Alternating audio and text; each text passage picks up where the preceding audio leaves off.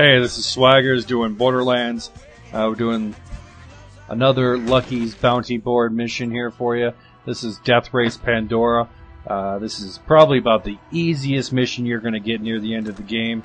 All you got to do is drive around this circle and run these sythids over until you've killed 50 of them. But there's also an opportunity here to get an achievement / trophy, and that is to go around the racetrack in under 31 seconds. So here we are at the racetrack, and just watch. All you really do is just drive around.